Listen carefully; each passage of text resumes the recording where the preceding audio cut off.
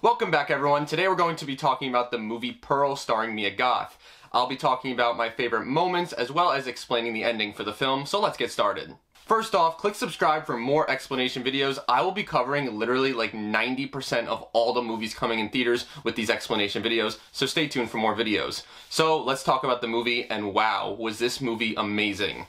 As we all know, this is the prequel to the movie X, which came out this year as well. It stars Mia Goth as Pearl and takes place in 1918 on her farmland with her father and her mother. Her dad is extremely sick and her mom basically hates her, but her mom has a very bad life.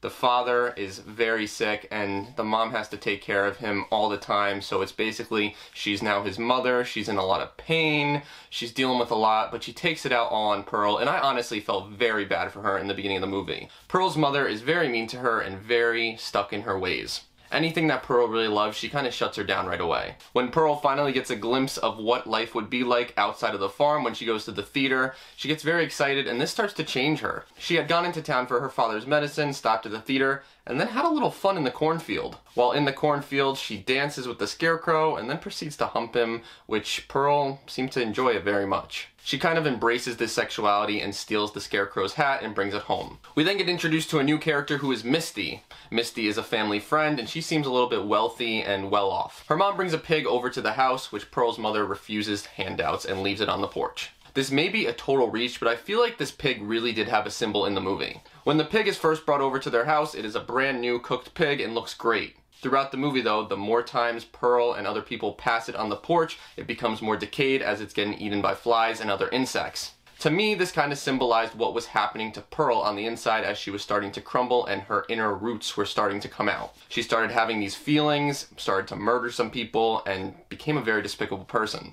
When Mitzi tells Pearl that there are dance auditions at the church, she knows that this is her big opportunity. Earlier on, when she had gone to the theater, she met the guy who was the projectionist for the movie theater. He was very nice to her and gave her a piece of the film, and later on she goes back to visit him at night. He never is given a name and is labeled the projectionist in the credits as well. Pearl and him seem to have some chemistry and he shows her an X-rated film. He explains to her that these type of movies are obviously banned right now and even mentions at one point that she would look good in one. Pearl is extremely fascinated right away with these films and wants to be something in life.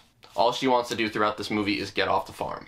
Now let's talk about that dinner scene with the mom, because I gotta say, the acting in this movie was phenomenal. Pearl was phenomenal. The mother was phenomenal. Like, honestly, Mia Goth deserves some sort of award for this movie and she better win an award for it. But the mom's acting was incredible as well. One of my favorite scenes in the movie is when the mom accidentally gets pushed in the fire and Pearl kills her. Just the combination between the lightning and thunder and the rain outside and the fighting really made this scene special for me. Oh, and did I mention right before this that Pearl tried to murder her father by pushing him into the water?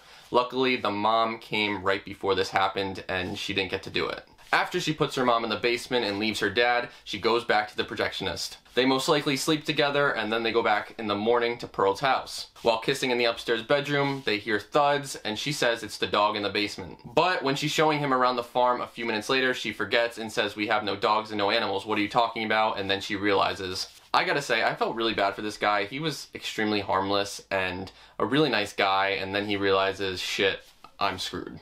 Pearl transitions even more into this evil character and pushes his car into the pond. Pearl then has her big dance audition, and at the dance audition, she's loving it, she feels like she's doing amazing, but the judges don't like her and tell her too bad, sorry. Once Mitzi sees that Pearl is so emotional from failing at her audition, she brings her back to her house. While at the house, Pearl sits down with Mitzi and basically says that she has a lot of things that she wished she could tell Howard, and Mitzi, being this good friend, is like, you can tell me. To summarize in short, what she told Misty was that she wished that Howard died for leaving her.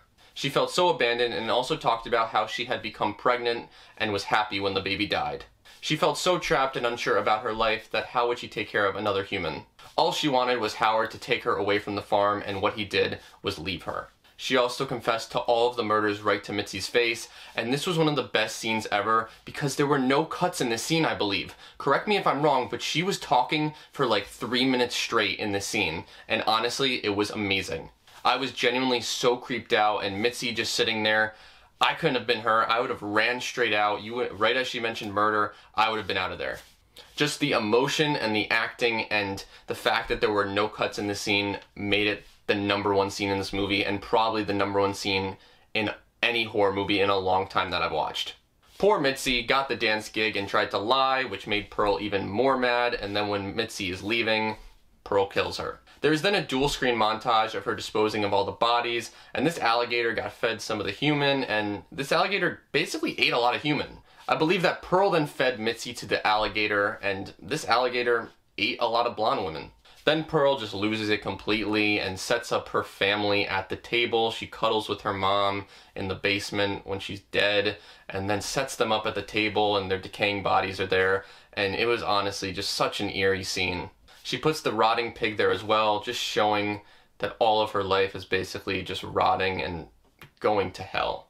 And look who finally comes home at the end of the film, it's Howard.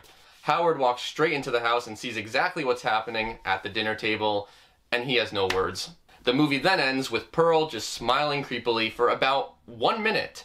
It was probably a minute, it could have been longer, but that's how the movie ended. The credits are going over her face, and she is honestly crying while smiling, and again, Mia Goth with some of the most brilliant acting I've ever seen in a horror movie. There is an end credit scene which teases for the next upcoming movie, Maxine, the third in the trilogy, but this movie was really, really messed up. And I must say, I really, really liked it. This movie is what a prequel should be all about, but the only thing that they left out is why Howard stayed. I didn't see anything in this film that indicated why Howard would want to stay with her and why he would stay at the farm, so maybe this is something we see in Maxine, but there was nothing. I kind of wish that they showed Howard, like, wanting to stay at the farm, but I wouldn't want to stay at the farm if I just saw it, so maybe he was forced.